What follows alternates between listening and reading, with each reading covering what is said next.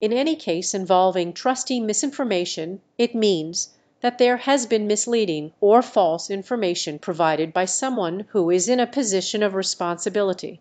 A trustee is typically someone who is entrusted with managing or overseeing certain assets or duties on behalf of others.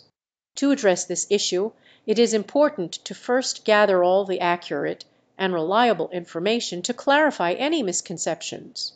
This may involve conducting a thorough investigation or review of documents and statements.